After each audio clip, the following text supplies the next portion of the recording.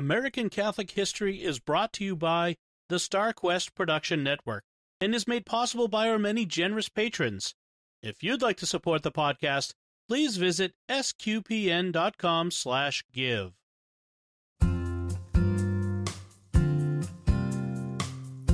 Hello and welcome to American Catholic History. If you like our podcast, be sure to rate us and give us a review wherever you get your podcasts.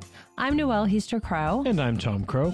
Today we're talking about Mary Edmonia Lewis, a brilliant sculptor who had to leave the country to find a place where she could pursue her art simply as an artist and not a category. Right.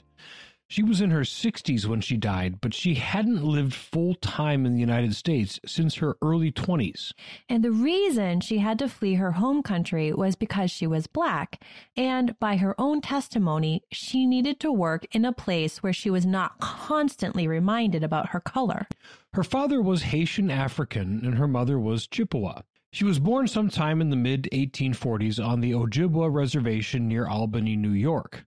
Her Chippewa name was Wildfire, and her older brother was called Sunrise. But by the time Wildfire was 10, their parents had died and they were orphans. They were taken in by a couple of their mother's sisters who lived further west in New York State near Niagara Falls. It was here that Wildfire was given the name Mary Edmonia Lewis and was baptized Catholic. She actually lived a fairly wild life through her early years, fishing, running through the woods, and living up to her name. Later in life, she confessed that it was only her passion for sculpting that made it possible for her to live in a city and not return to her beloved woods. She and her aunts, who were also Chippewa, of course, made things like moccasins, baskets, leather goods, and headdresses to sell to tourists at Niagara Falls. These were things she would have been making from an early age as a child in her Chippewa tribe, but it's telling that her first experience of making money was selling handmade items like these. Certainly a harbinger of things to come.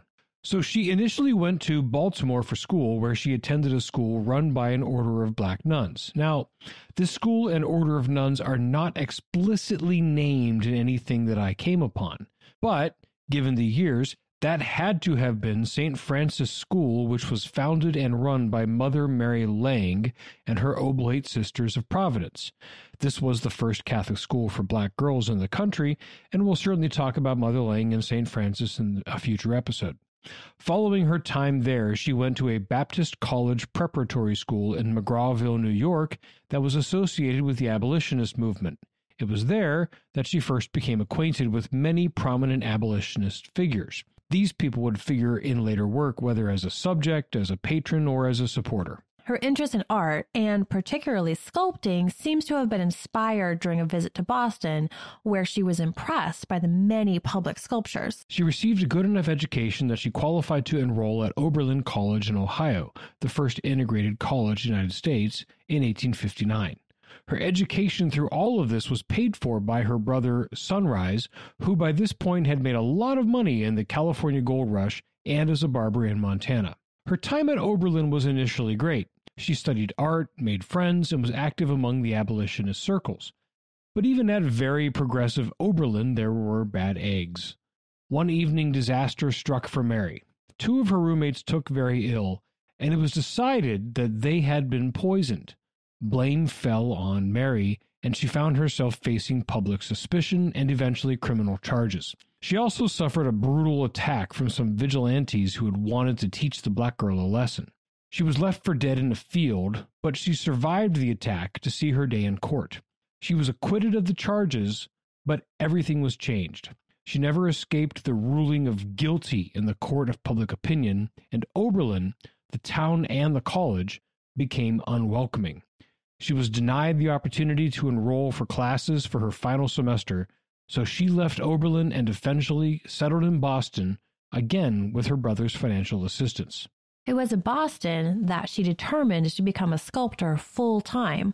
She began with portrait medallions and busts of abolitionist figures like Wendell Phillips, John Brown, and Colonel Robert Gould Shaw, who had led the all-black Massachusetts 54th Regiment during the Civil War. If you remember the film Glory, he was played there by Matthew Broderick. It was her bust of Shaw that really grabbed people's attention and changed her life.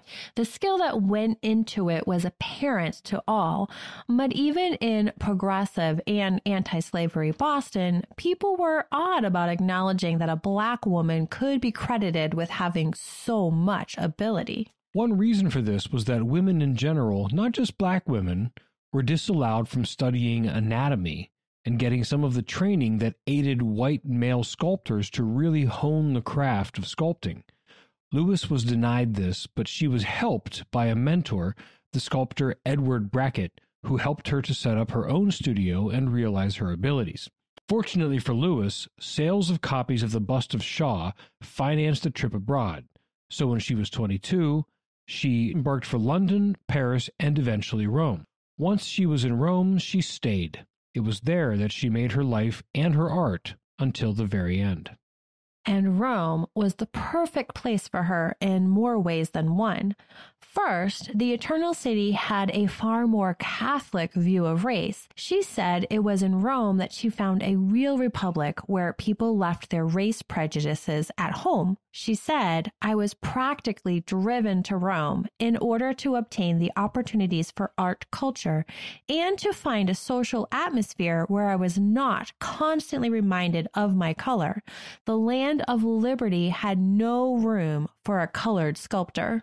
Yes, and second, her Catholic faith flourished in Rome. Again, she'd been baptized Catholic when she went to live with her aunts near Niagara Falls, but she'd not been in a particularly Catholic environment since she left Mother Lang's school in Baltimore. Even Boston was still very much Protestant-dominated at this point.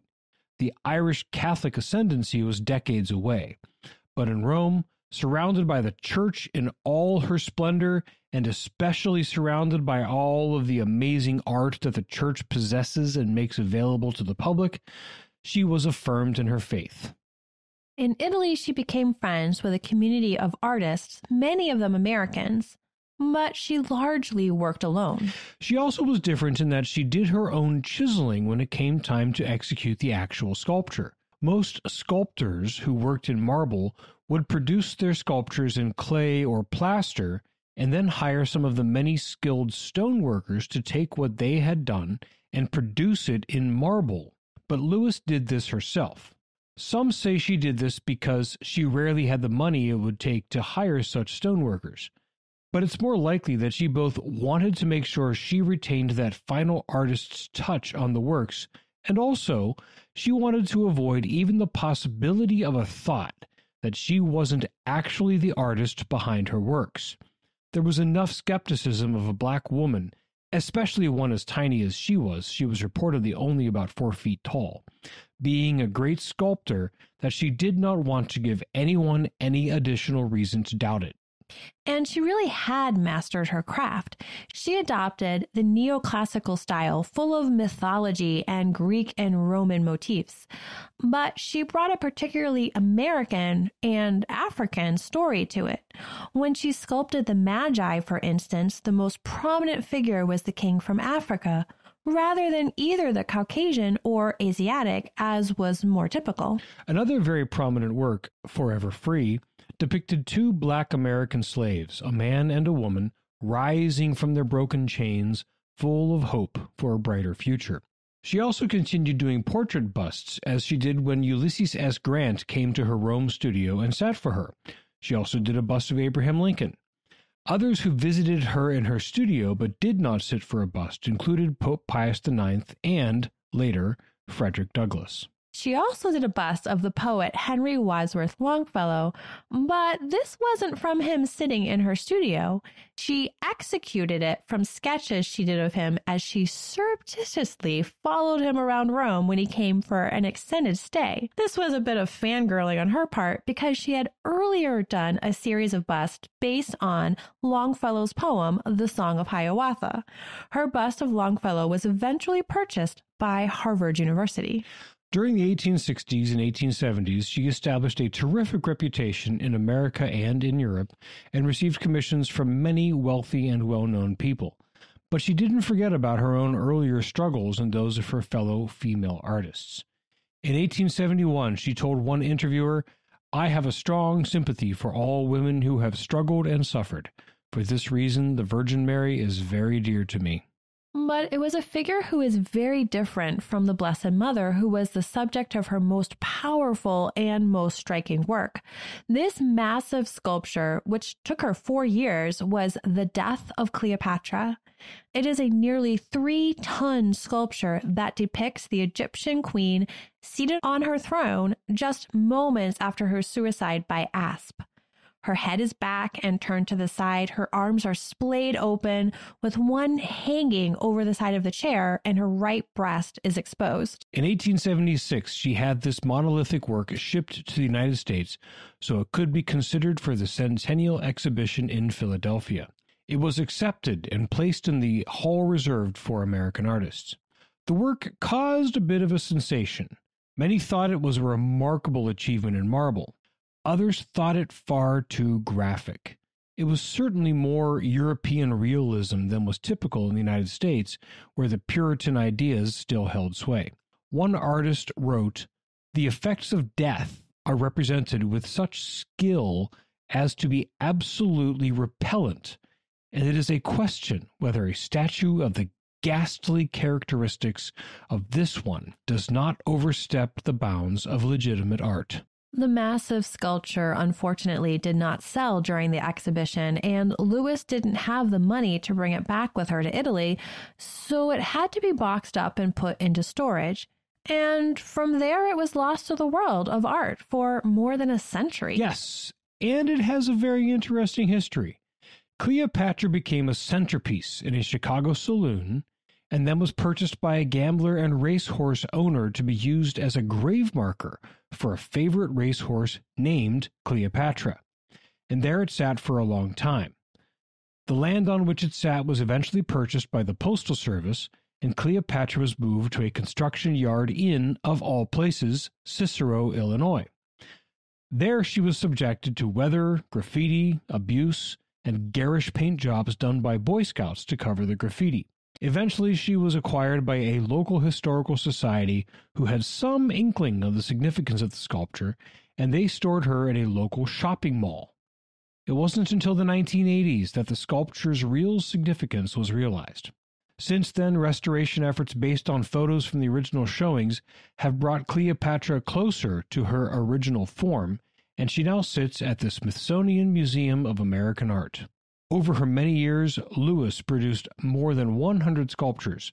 Many of them were done on commission for Americans, particularly Americans in the abolitionist movements, and most of which are lost. Her last known sculpture was actually completed in 1883. But she lived for another 25 years almost.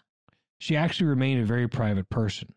Even when she displayed her work or talked about herself, she was very careful in what she said to whom, presenting an autobiographical sketch of herself carefully crafted to the audience to which she was presenting it. It seemed that she wanted to make sure she retained her own story and didn't let others write it, so long as she could help it.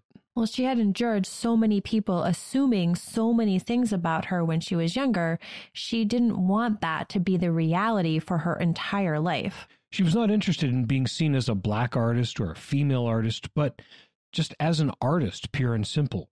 She was a formidable artist. She was not afraid of pitting her artistic talents against anyone else's, and she even did reproductions of Michelangelo's masterpieces, something most artists would shy away from, feeling that the master sculptor of them all was far beyond their abilities. Lewis dove in and received positive reviews on her attempts.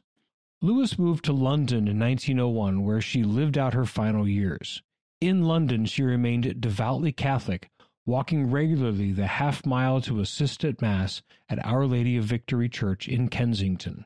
It was in London that she died in September of 1907.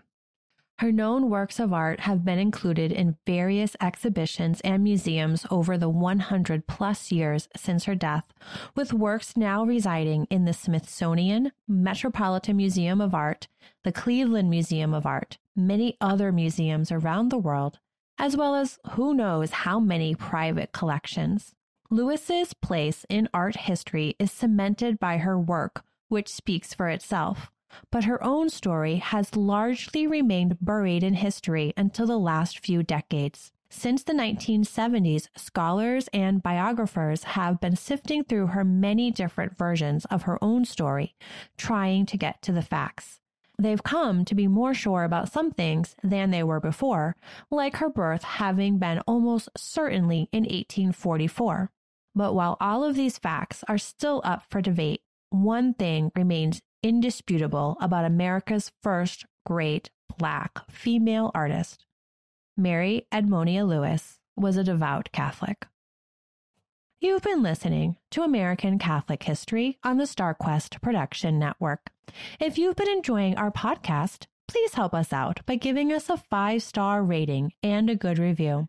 And we ask you to consider supporting the work of SQPN. Yes, now is a great time to become a StarQuest patron.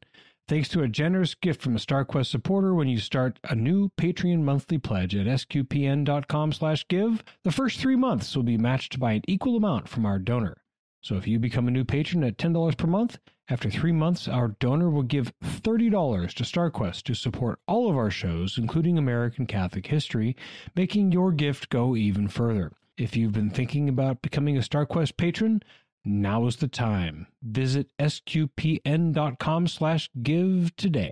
To learn more about Mary Edmonia Lewis, to find previous episodes, or to learn about our upcoming pilgrimage to the Kentucky Holy Land and Bourbon Country, please visit sqpn.com/history.